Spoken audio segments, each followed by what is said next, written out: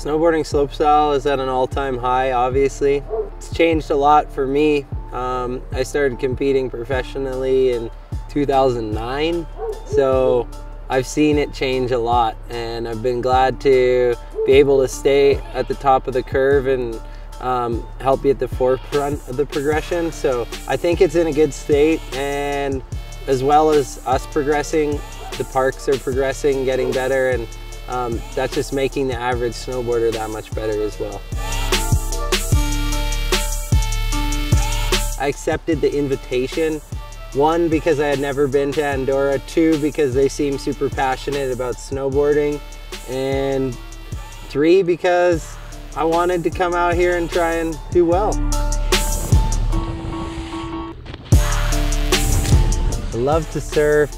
I have a house in California, which I spend a ton of time at, and I love to travel and just see new places, and traveling without my snowboard bag is always nice. I'm going to Australia from here, so I'm looking forward to that. Do some surfing and just decompress for a bit. Just spending time with friends, that's what I love to do.